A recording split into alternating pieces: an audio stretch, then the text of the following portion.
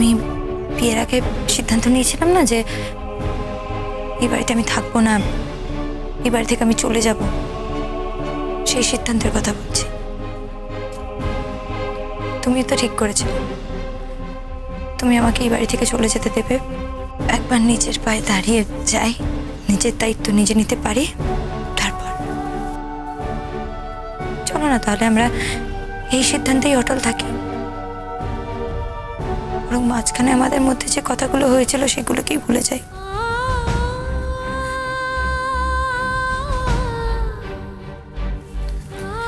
তুমি যদি এইভাবে চুপ করে থাকো তাহলে আমার পক্ষে তোমার কথাটা জানা মুশকিল হয়ে যাবে। বুঝেছি, আমি বাবাকে বাড়িতে আনতে বারণ করেছিলাম বলে তুমি আজ এই বাড়িতে থাকার সিদ্ধান্ত বদল করেছো। আচ্ছা, একটা কথা বলো তো, এটা এক প্রকার ব্ল্যাকমেলিং না? না তো, ব্ল্যাকমেল তো মানুষ কোনো কিছু পাওয়ার প্রত্যাশা থেকে করে। আমার তো তোমার কাছ থেকে কোনো কিছু পাওয়ার কোনোই প্রত্যাশা নেই, তাহলে ব্ল্যাকমেলিং এর কোনো প্রশ্নই ওঠে না। আমি যা বলছি খুব ভেবেচিন্তেই বলছি, বুঝে বলছি, কারণ আমি এটা বুঝে গেছি তোমার সঙ্গে যদি আমার 2টো দিন ভালো যায়, 3টে দিন খারাপ যাবেই। তো কি বলতে চাইছো, একটু পরিষ্কার করে বলো।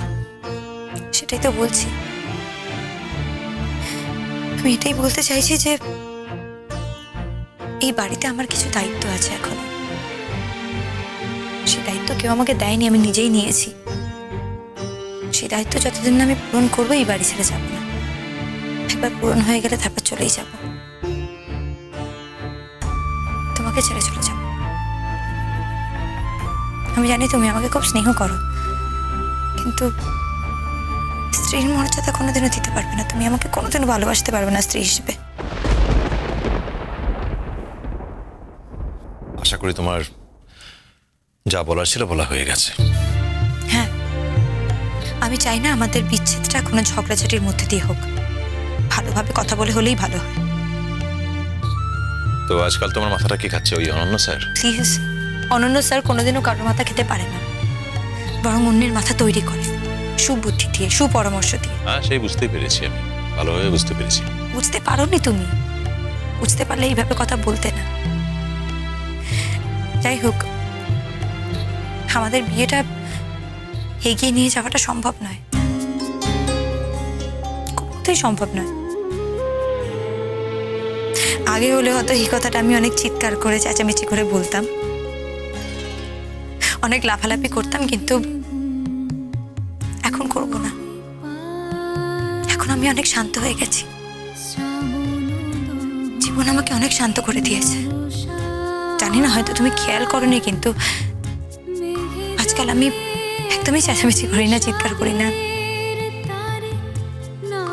আমি শুধু আমার সিদ্ধান্তটুকু তোমাকে জানালাম, ব্যাস। দাঁড়াও, বিয়েটা তোমার কাছে ছেলে মানুষই হতে পারে, আমার কাছে নয়। বিয়েটা আমাদের দুজনের কাছেই ছেলে মানুষই, তা না হলে আমরা বিয়েটা মন থেকে করতাম, সেটা করিনি। পুরনো কাসুন্দি ঘেটে কোনো লাভ নেই।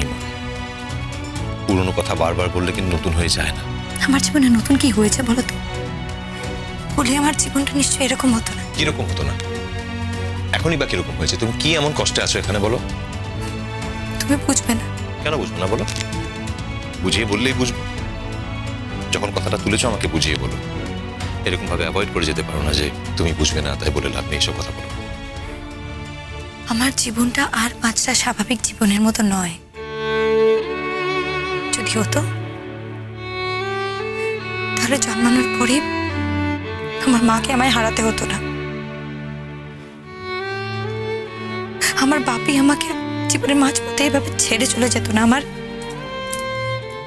বিয়েটা একটা স্বাভাবিক বিয়ে হতো, এরকম শর্তের বিয়ে হতো না। আর বিয়ের পরও যে আমি আমার জীবনটা খুব মসৃণ ভাবে কাটিয়েছি তা তো নয়। আর এই কথাটা তোমার থেকে ভালো কে জানে বলো তো? আমি জানি আমি যতদিন এই বাড়িতে থাকবো আমার জীবনটা আর যাই হোক মসৃণ হতে পারে না, কিন্তু কি বলতো, তোমার বাড়ির সবার প্রতি না আমার খুব মায়া হয়ে গেছে। সবাইকে খুব ভালোবেসে ফেলেছি। সবার উপর আমি একটা অধিকার বোধ দেখাই বারবার, যেমন নিজের লোক হলে আমি করতাম। বাট থ্যাঙ্কস টু ইউ, তুমি আমাকে ঠিক সময় বুঝিয়ে দিয়েছো যে এটা আমার বাড়ি নয়, এটা আমার পরিবার নয়। তোমার বাবা তোমার, তোমার মা তোমার, কিন্তু পারিবারিক সম্পর্ক ছাড়াও তো আরো অনেক সম্পর্ক হয়। কলিদিকে খুব ভালোবাসি, পিসমণিকে খুব ভালোবাসি, মাকে খুব ভালোবাসি। সবার প্রতি আমার একটা কমিটমেন্ট আছে। সেই কমিটমেন্ট যদি আমি কোনোদিনও রাখতে না পারি, তাহলে আমি জানি এরা কেউ আমাকে বলবে না যে ইমন কেন কমিটমেন্টে রাখতে পারলি না, কিন্তু আমি জানি আমার খারাপ লাগবে। তাই এই কমিটমেন্ট রাখা হয়ে গেলে আমি বাড়ি ছেড়ে চলে যাব।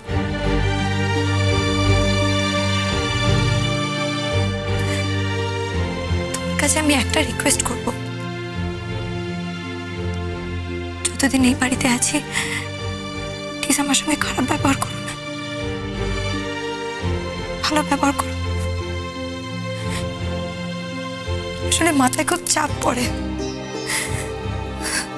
পড়াশোনায় মন বসাতে পারি না, খুব কষ্ট হয়, কোনো কাজ ঠিক মতো করতে পারি না, আমি মেনে নিতে পারি না। প্লিজ খারাপ ব্যবহার করো না আমার সঙ্গে।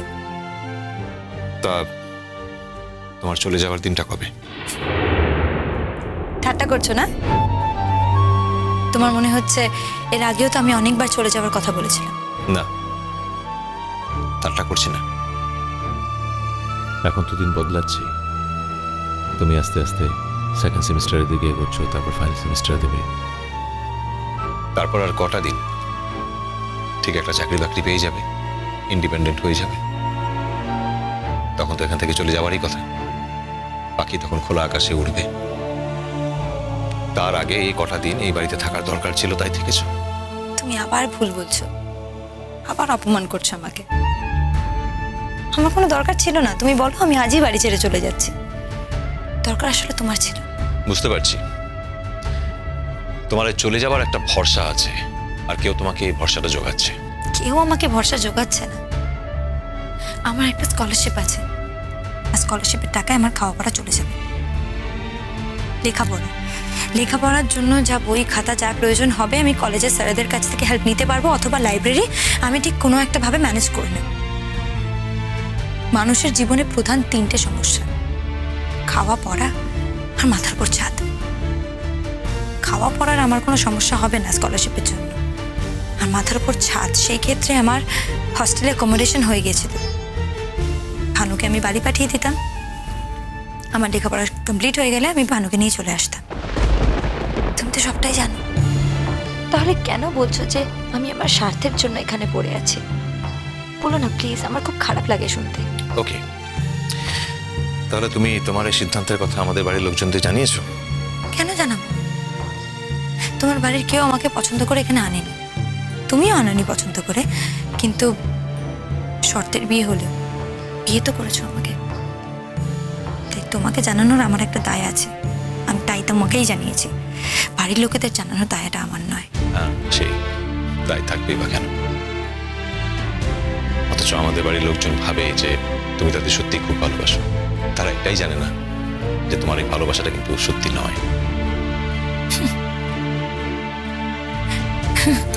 হয়তো সত্যি, হয়তো ঠিক বলছো তুমি। ঠিকই বলছি, কারণ এটাই সত্যি। বেশ, তাহলে তো কথা হয়ে গেল, আমি আসছি।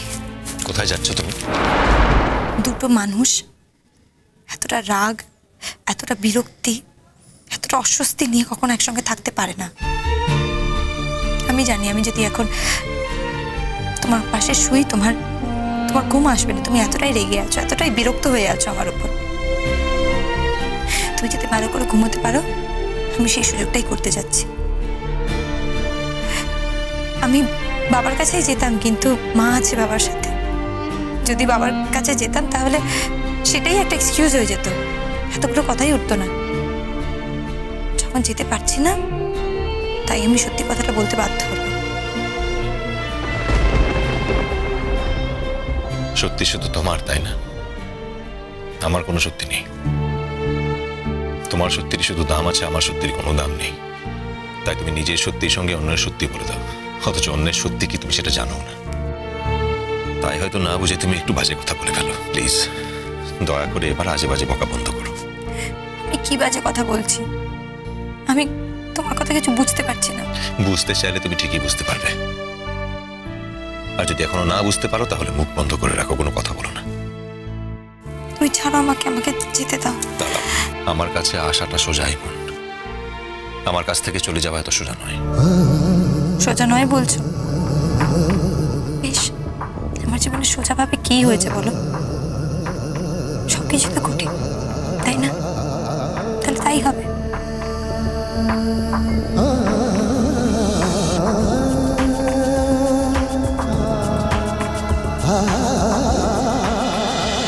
কুসুম দোলা